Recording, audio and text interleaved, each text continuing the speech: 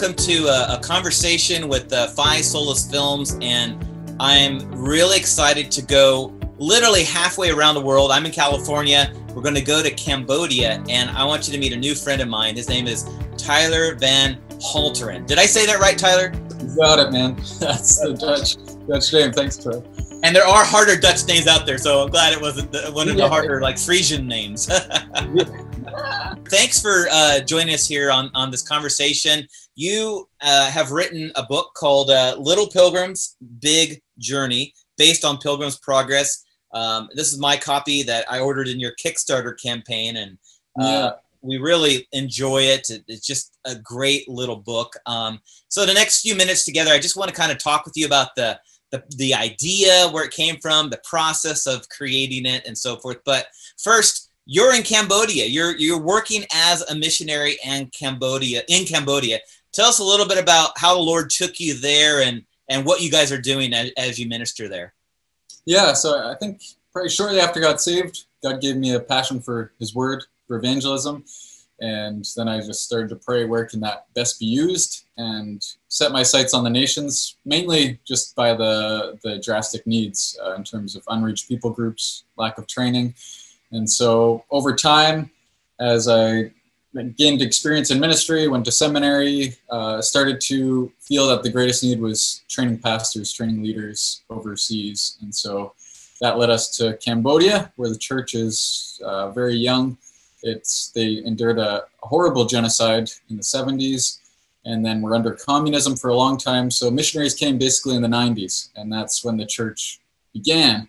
And the Bible was first translated in like 1960s. So Christianity is very young here, less than 2% Christians. And so that was, since God calling us here, partnering with a good team that had similar theology, similar convictions, philosophy. So that's how God brought us to Cambodia, and now I'm teaching at a Bible college here. Is the main focus. Part of your team is also working on translating Bibles, or not Bibles, books that are in English or other language, perhaps, but probably primarily English, and bringing them into the Cambodian language. Is that something you're involved with as well?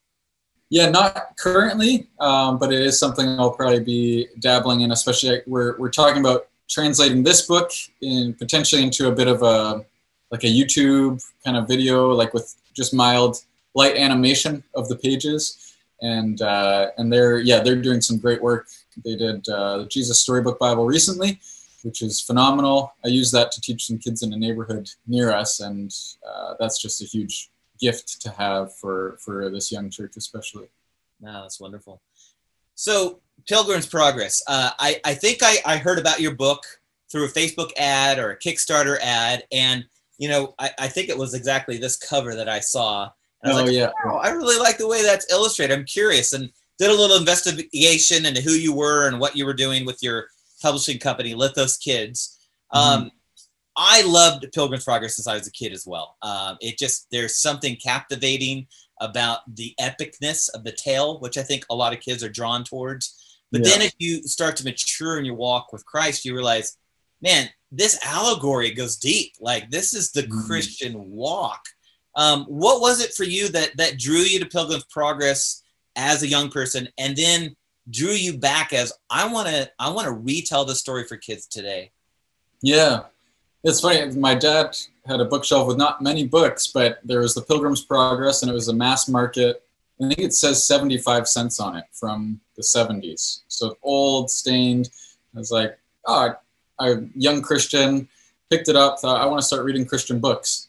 And so I started going through it. And I guess the idea of the narrow path and the difficulties around every corner that Christian faces from every kind of angle, and then this perpetual journey and perseverance towards the celestial city, that stuck with me. And that allegory has stuck with so many people, that idea, just pressing on in the narrow path. So that stuck with me as a young man, and now even more, has become richer and richer over the years. Yeah, I'm sure. There have been many attempts over the years to help children better understand it. Maybe you read one. I know I read a couple different ones when I was younger.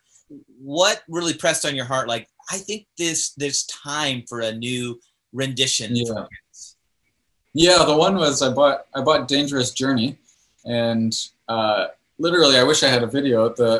The pictures of, or a picture here, Apollyon are like terrifying for me.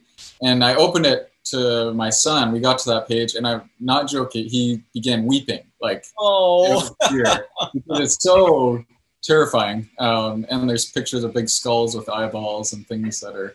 So that was one. That language was a bit archaic, and the pictures were terrifying. And then the other versions I saw didn't. They'd follow the storyline, the main story points, but didn't actually get into the meat of discussions. And in terms of the allegory, some of the key points that characters would bring up, key dialogue. So I wanted to create one that would follow the story, but keep some of the richness of the themes in a way that kids could grasp, but would also be edifying to their parents and others who would read it. and I know what you mean. I have seen some artwork from Pilgrim's Progress that can be quite frightening. Yeah, yeah. Children. But you know, it's funny. I was just looking before our interview at your Apollyon, and though he's a dragon and something to be fearful of, it's not. It is something that a 4 to 10-year-old would not be too scared of, and yet realize, okay, I got to be careful this one. Yeah, yeah. It's interesting. I've been thinking about this idea, like creating deep, meaningful stories for kids recently, and my son has been on a VeggieTales kick. So I didn't realize there's a Lord of the Beans, which is a Lord of the Rings takeoff. And some things about VeggieTales I like, some things I don't love. But this one, I was like, oh, this will be interesting. So we watched it together, but I felt like it had ripped the soul and the heart out of the story to make it like accessible for kids. But I was like, oh, it didn't have to be that way. Like there could be real conflict. There could be meaningful like dialogue. There could be stakes. Someone could die, like things like that. That kids can handle that. But for some reason it gets too dumbed down, or it's made so simple that it's not meaningful anymore. And so with some of the children's versions that have been done, I felt that though they're beneficial parts, I feel like it missed the main thrust. Right, right. Now, when you think about John Bunyan's original story, I mean, it is so deep. I mean, he's got scores of characters, scores of situations. How did you sit down and try to map out, like, okay, I'm going to make this, as you just said, available for kids, but I don't want to strip the heart of the story out. Did you create kind of like a storyline and say, okay, these guys I'm keeping in, and well, we can lose these characters, or how did you approach that process? Yeah. The main thing I did was go through and think, okay, what are the main themes? And he has it broken up into 10 stages. But it was kind of what are the crucial encounters he has, either with people or places and scenarios, difficulties. So I narrowed those down into chapters. And then I thought of basically the picture, what each illustration would look like, and kind of took Bunyan's text and put it in there under each of those sort of main things. So I'd go through, create those, and then I'd take that, simplify it, come back, do it again, try and keep and think what's the essence of what he's trying to communicate. So someone like Talkative is a pretty random character. I almost took him out, and then I sent it to a friend, and he was like, oh, you got to keep Talkative in there. But Talkative in the book, it might be like around 10 pages, for example, of a really, really nitty gritty and quite a genius dialogue, but kids wouldn't get any of it. But then it's just like, oh, I'll take this character and make it someone who's just wanting to kind of blabber on the journey, isn't in a rush. He's just wanting to talk about anything or anyone and theorize. And so then in one page, you have this character Talkative they encounter. That's sort of, they say, the king wants us to live in deed and truth, not just in word and speech, or something like that. They confront him and say, and he says, okay, I'm not in any rush. You guys are strange. You can go on your journey by yourselves. Wow. And so you're working through literally writing you're looking at these 10 stages, you're looking at the actual book itself, you're writing your condensed version, making some sketches, it sounds like, of what perhaps the illustration might look like. but you're not the illustrator of it, correct? Yeah, yeah. So did you have it all put together and then go look for your illustrator, or as you were working on this, did you start the search for a talented artist? Yeah, I'm pretty, what did you say? Like when I get an idea, I'm kind of like, go with it. So I started searching for an illustrator when I had that idea, which came from basically wanting to share it with my son, who's 4, and to have a meaningful version for him. So started talking with illustrators. The internet is absolutely amazing. So I think like 150 people applied to work on the project, and then narrowed that down to 3. And then my wife picked the winner, and praise the Lord, perfect choice. The girl is amazing and really hard worker, keeps on time every week, consistent schedule. So we do 2 or 3 illustrations per week. And I just send the text each week, ideas, maybe an old picture from Pilgrim's Progress, and say, can you make something like this? Change this part, and then we'd revise. And that was the process. Wow. Beatrice Mello, where is she located at? Yeah, in Brazil. So, Brazil, okay. Yeah. Canadian author, working as a missionary in Cambodia. But also beginning a publishing company, working with a Brazilian illustrator. This is the new world, isn't it? Yeah, it's amazing. You just, like, there were times I'd need a little thing done, like even we needed to vectorize the cover, for example, like all the text to make it gold foil. And so then I think someone in, like, I don't know, Saudi Arabia vectorized it for me. It's like, just super random, like, oh, can you do this in 24 hours? Can you trace this by hand digitally? Yeah, can do that. Okay, thanks. Back to something you said a moment ago. That, obviously you wanted to glorify the Lord in this, but the Lord used a desire in your heart to want to minister to your son. It's often that way, I think, with particularly Christian artists or authors, that they want to leave something with they're motivated by their children to want to find ways to share the gospel. That's really the heart of what you're doing here, isn't it? Yeah, and it's actually recently I've been thinking more about that since I'm working on part 2, spoiler. But thinking about my sons and all the mess in the world, that especially 2020 has revealed the mess of human hearts, hostility, division, just fear, everything. The whole gamut has been revealed, which John Bunyan navigates in these stories in very powerful ways. And I've thought, if I died, what would I want to leave my kids? How would I equip them for what's ahead? And I thought, this book is it. That's like, if I'm thinking about my 4-year-old, my 2-year-old, now 1-month-old, if I was to go, I'd want them to have these books in their hands so they can navigate even the 4 through 10 stage in this crazy world. Wow. Bunyan's day was not any easier, if not harder, right? I mean, he was in prison when he wrote this book for 12 years, and there were religious wars, and there was turmoil, and there was times he had to go into the forest to preach the gospel. And we particularly in North America, where you're from and I'm from, we've had it pretty easy, haven't we? Does this story perhaps speak to us today here in 2021? Yeah, in a huge way. Like, it is the reason it stuck around. I mean, the Holy Spirit inspired John Bunyan in a powerful way to create just a masterpiece. But even there's places like the Enchanted Ground where the pilgrims get sleepy, and they're feeling like it's kind of like they're easing into complacency and just sort of giving up. So you have that kind of extreme, and then you have the other extremes of dragons coming, attacking them, a giant taking them to a castle, locking them up, them contemplating death, giving up, hopelessness. So all of that is hit, and that's been the interesting part. Is I keep getting messages from parents who are reading it who are like, I was weeping at this part. And I'm like, whoa. Like, the book has been a blessing to me during the first year and a half overseas, and reminding the need to persevere, like the hill of difficulty. That was encouraging to me, just seeing him like press on when he wants to give up.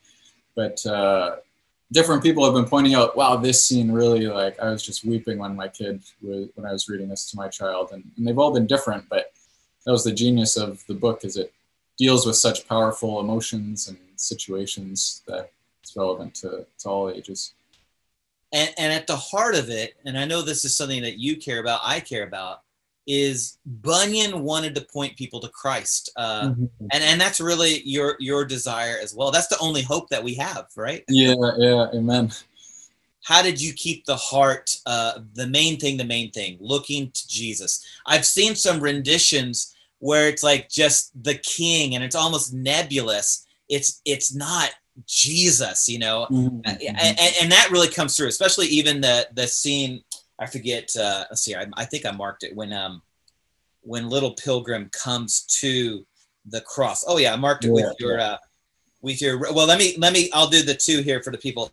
Here he is coming to the cross with his burden, and it's been heavy. I mean, it's already, you know, it almost kept him from leaving the city of destruction. It has, you know, caused him to sink low and the slough despond and so forth. But right there, when he sees the cross and the burden is gone, what sort of process did you go through? It's like, I want to make sure that this isn't just a moralistic tale, but this is a story of grace. It's a story of Christ. Yeah, that's great. The cross scene was that's the one that I was like, okay, I need to hunker down and make this just perfect. Get everything, just thinking through every word, every bit of it, trying to, okay, how can I make this as clear as I can and capture the essence of what Bunyan was doing, of pointing people to Christ and him alone. He alone can remove the burden. So yeah, thinking through that, putting like I put a little rhyme where he's saying, I kind of condensed Bunyan's rhyme, but that gets to the heart of like some things that maybe kids haven't thought about, like that the king took his burden, and he's given him his own righteousness. And I think he reflects, I should actually read it, but he reflects like, I'm gonna turn there so I don't mess. Page 71 for those who are looking at home wondering. Yeah, so Christian stood in wonder. I lived my whole life in the city of destruction. I continually disobeyed the king. I never once thanked him or showed him any love. I'm a poor little pilgrim in filthy clothes. Why would he do this for me? So he talks about that, and then there's a rise. He says, I came to the cross with the burden of sin, for none could remove all the guilt held within. What a wonderful day. I've been covered by grace. For the king sent his son to die in my place. At the cross I am free. Here my burden's released. Here my shame has been thrown in a bottomless sea. Amen. So, I mean, even I get choked up at times reading over that again. But rather than just being kind of a vague, okay, he passes the cross and yeah, Jesus died for you, and like the burden fell off at the cross, and just kind of moving on to the next scene. It's like, let's sit here for a minute, stand in wonder at what Christ has done and how that applies to us in our own sin, in our own unworthiness. And I think even that, reflecting on, for kids, how unworthy we are of that, and yet how amazing Christ is to give that to us. Yeah, that was a key part. And then the other piece that I think is unique to this book, I'm not sure if there's others that do it, is the summaries. Often I tried to, each chapter has sort of a 3-paragraph or 1-page summary.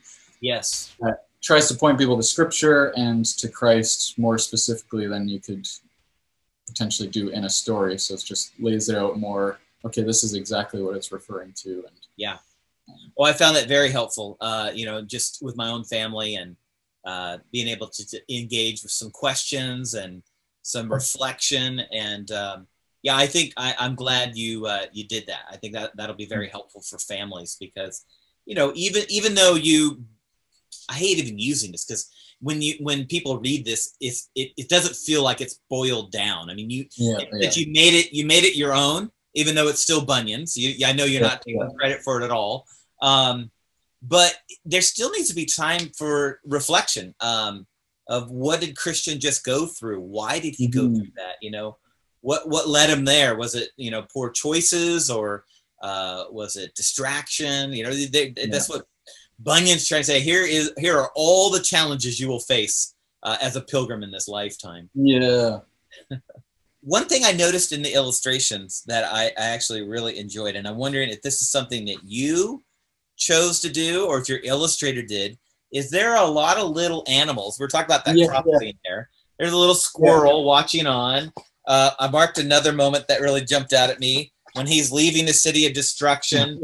There's some cats following on the rooftop and some mice leading on the way out there. Is that something that you asked her to do, or is that together you kind of worked on that? Yeah, it was.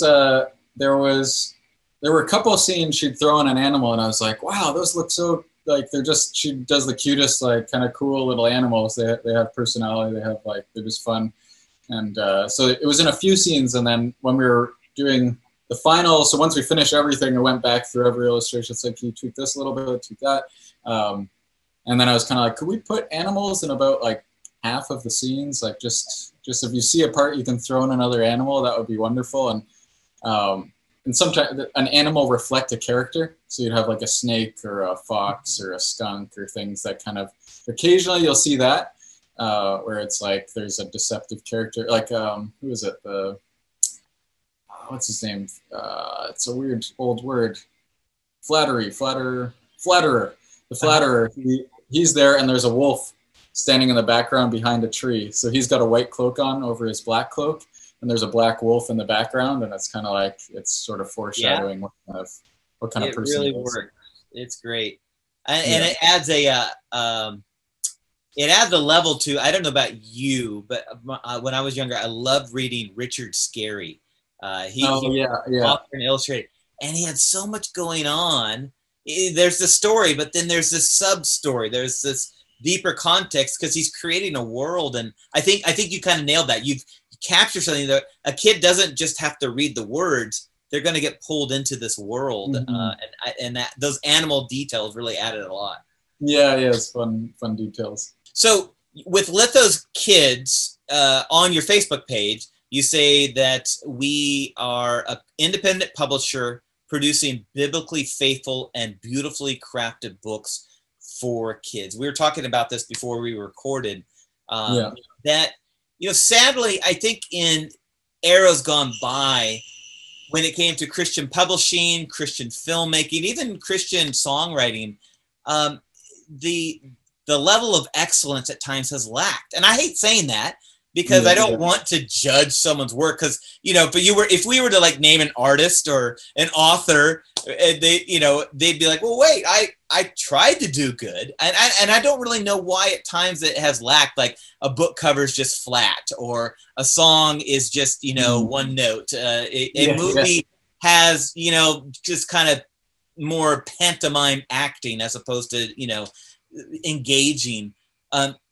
And so I'm asking you this question because you put it out there, that you want these things that you're producing to be beautifully crafted. You want them biblically faithful. That is so important. But why is beautifully crafted important to you? Yeah, I think families notice it, kids notice it. I think it brings glory to God when we give things our best. He's made us little creators. He's given us that creative bent, and so we got to do it the best. Like, we Christians should be setting the standard of work that glorifies God. And so with this book, I felt like I want this to be a kind of an heirloom copy. The reaction I want is someone opens the box and says, whoa, that is really beautiful.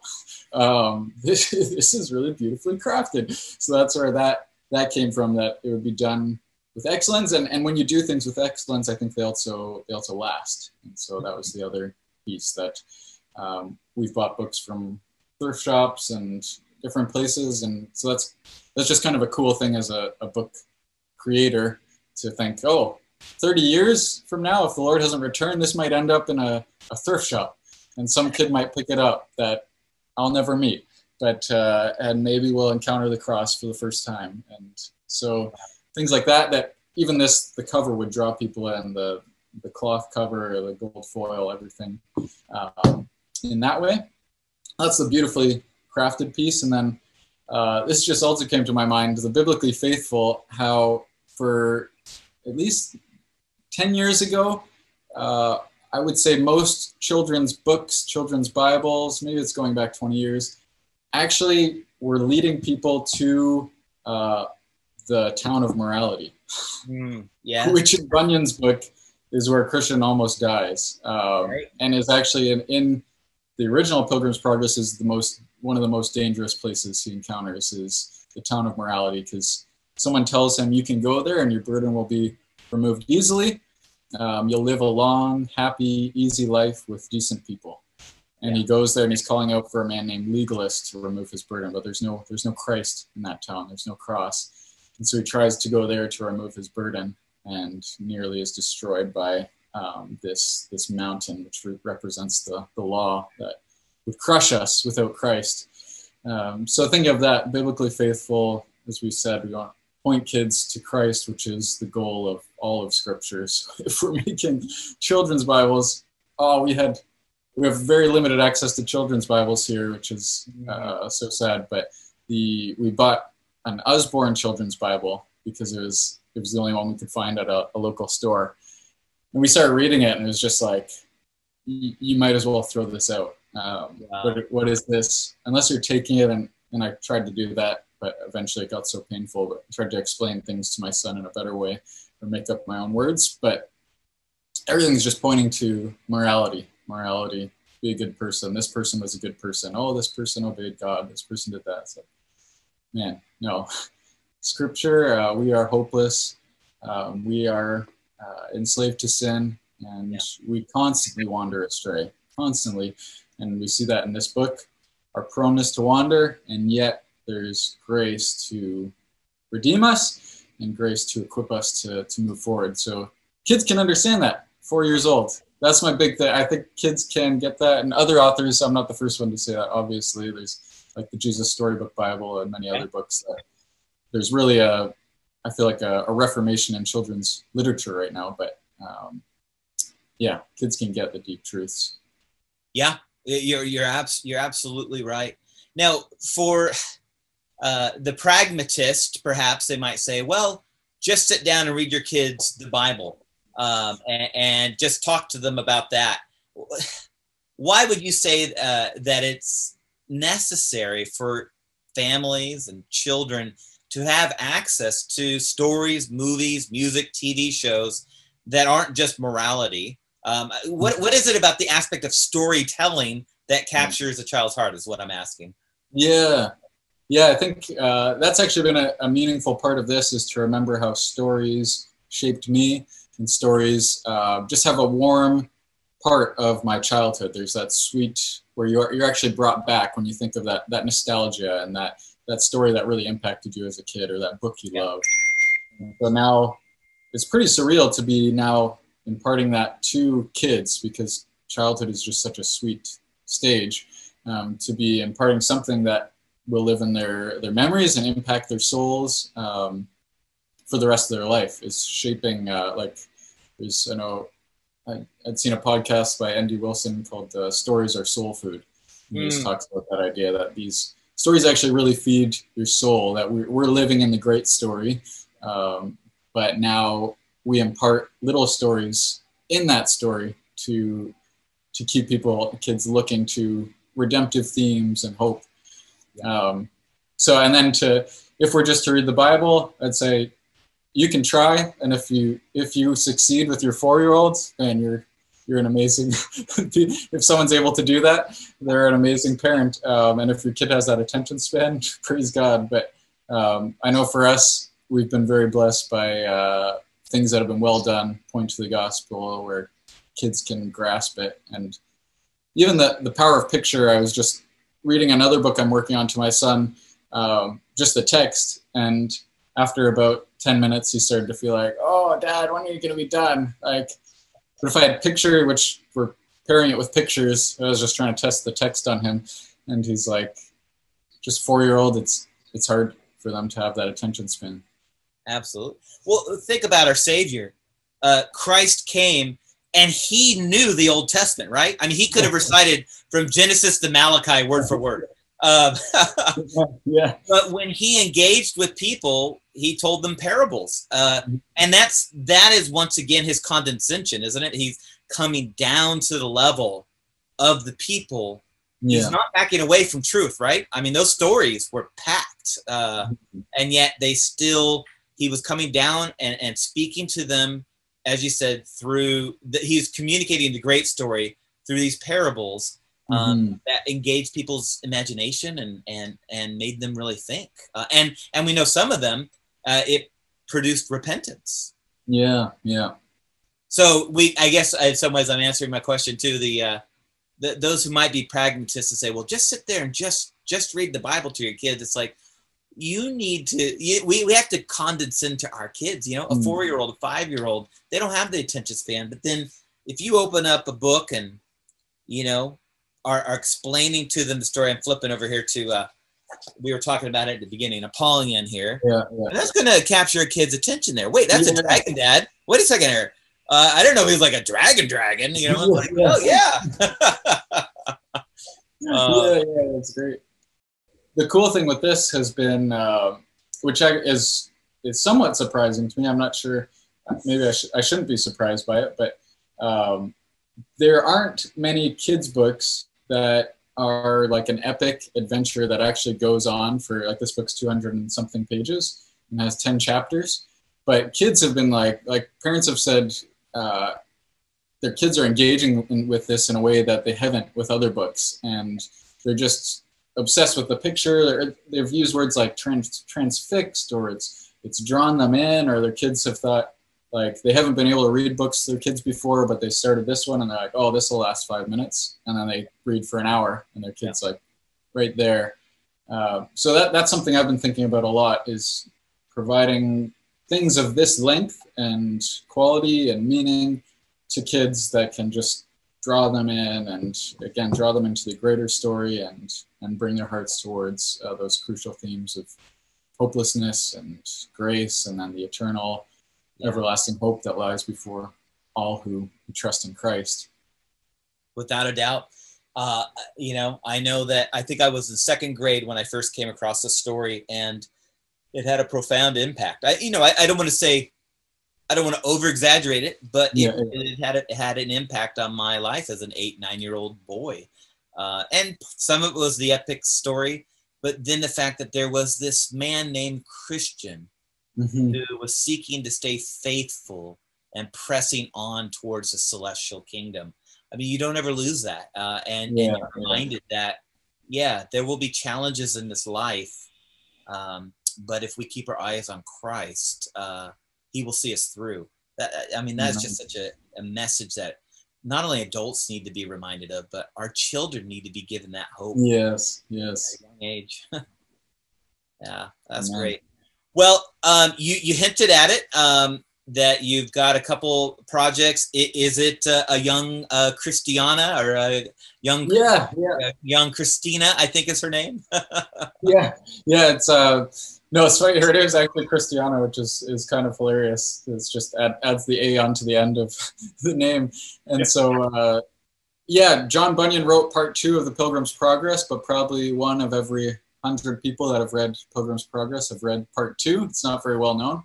And it's not quite as great as the first one. Like, this one he wrote in jail under affliction. The second one was more like, hey, what happened to like, people just kept asking, what happened to his wife? What happened to his kids? He's like, oh, okay, I should write something to close this story. So I'm taking that one, and I learned a lot in this first one about adapting the book. And so I'm kind of taking that and adapting some of the pieces to having more freedom with that book, but keeping the same Bunyan flavor, and really loving the process this time, especially now that I know it's just super smooth this time. And there's so much you can do with this format, and this main storyline, that there's just some amazing characters that come across, different lessons, unique angles.